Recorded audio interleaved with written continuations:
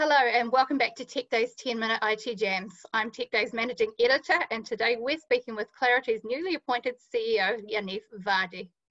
Claroty specialises in cybersecurity across operational technology, or OT.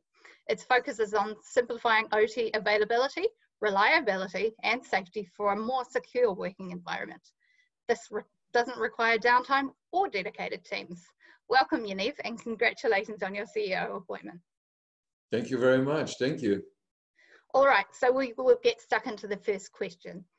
For organisations that haven't worked with Claroty before, describe your key solutions and products and what industries you cover here in Australia and New Zealand. Yes, absolutely. So Claroty is the market leader provider of cybersecurity solutions for operational technology in the industrial space. And we come to really address a huge gap in the market where there's almost no cybersecurity in the industrial space on the operational technology side. If you think about that, the industrial networks were designed with different assets and industrial control systems in place without security in mind. The protocols of operational technology are different than the IT protocols. Companies are getting more and more advanced with getting the industrial control systems more automated, but security is many times just not there. We are coming to bridge the gap and address the market needs. We have two major components in our platform that are addressing these needs. One is the CTD, which provides first visibility, because you cannot really protect what you don't see. And so we identify the assets in the industrial networks and we map it and we make sure the customer see the different assets in the industrial network. And then we start to provide risk management and vulnerability management with ongoing monitoring of the network, of the industrial network on the OT side. And then also we provide threat detection and the necessary alerts for incident reports and so on to really provide the necessary needs for the OT space.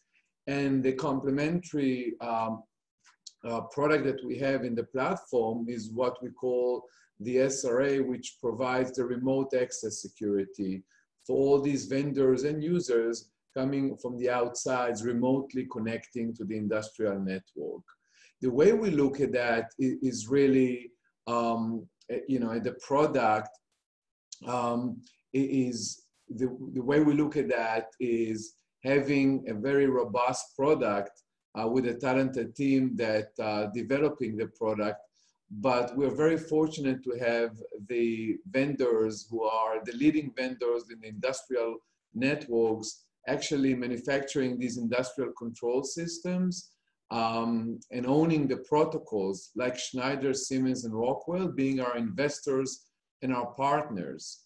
And having these guys being both our customers, partners, and investors is really helping us to get our product to the next level and differentiate our offering. We do serve the critical infrastructure industries like utilities and oil and gas, water, chemical, and so on. And we have significant footprint in the manufacturing space as well. Brilliant. So you mentioned this earlier. So why is industrial cybersecurity very important for organizations? Sure. So if you look at the Industrial Revolution that started years ago, and now with the digital transformation, you see that the industrial space, industrial companies are getting their processes more automated, and they're getting their industrial networks smarter. And that means they connect their operational technology to IP-based systems, automated, and basically improve productivity. But that's create an exposure. That creates a risk. As I said, these companies have industrial networks that were not designed with security in mind. years ago and now automate that and connecting these networks to the internet and different devices that are now being connected through IoT, that create a huge risk, especially for these critical infrastructure companies that I've mentioned before. And the other point is that if you look at the normal CISOs, the regular CISOs that are very focusing on the IT space, they are many times not too knowledgeable about the OT space, the operational technology. And it's also the other way. The operation guys, the operation engineers are not too knowledgeable about security. And so there's a huge gap that needs to be resolved with a solution in place. Brilliant. So you mentioned critical infrastructure is one of the industries. So what other industries are the most at risk of industrial cyber threats? And what are some of the trends we will see in this space over the next 5 years? Sure. So the critical infrastructure companies are at risk. And we see more and more attacks, government to government attacks, but also private attacks with ransomware and the like. The other verticals that we see that are also at a huge risk because of the digital transformation and automating and getting these industrial networks smarter and more advanced are the manufacturing industries. And you see industries like the pharmaceuticals or automotive, data centers, discrete manufacturing, transportation, and so on, that are all exposed, and you see attacks day in and day out on these industrial networks, and especially through the industrial control systems where the attackers know that this is not covered as the IT space.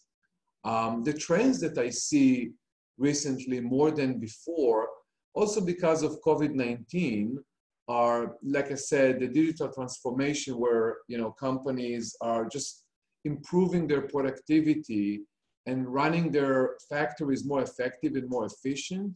And obviously they need to be competitive in the market, especially now when they need to protect cash and change priorities.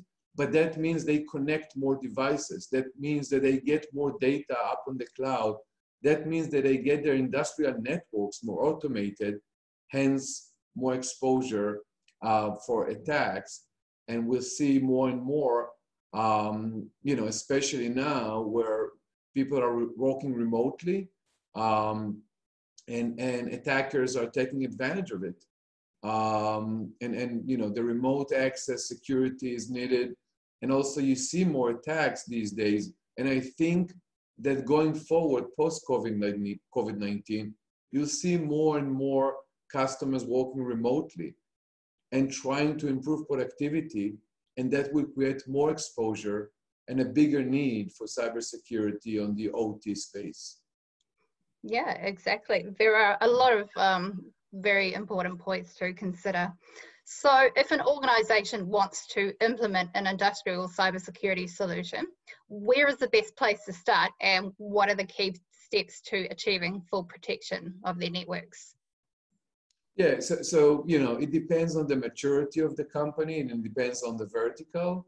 But usually a company will start with a CISO, right? A C-level individual that will set up a SOC, a security operation network that is basically getting a SIEM, kind of a security information event management system to monitor and manage the different aspects of the security information in the organization, and then start to provide the right solutions in the different areas.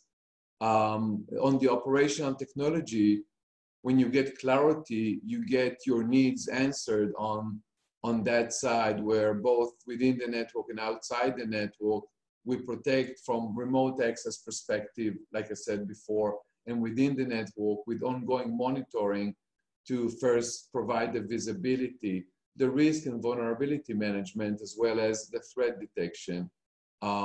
and you have the right solutions in place, and you know that you are protected. Brilliant.